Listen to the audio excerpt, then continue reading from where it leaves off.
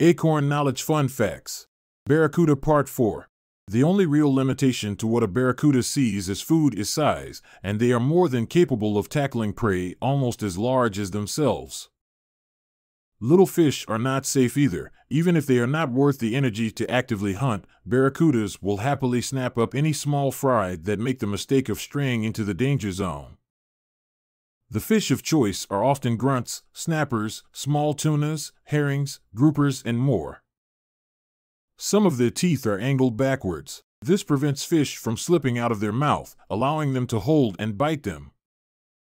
If there is something you would like to see, please leave a comment, and as always, thanks for watching, and please like, share, and subscribe.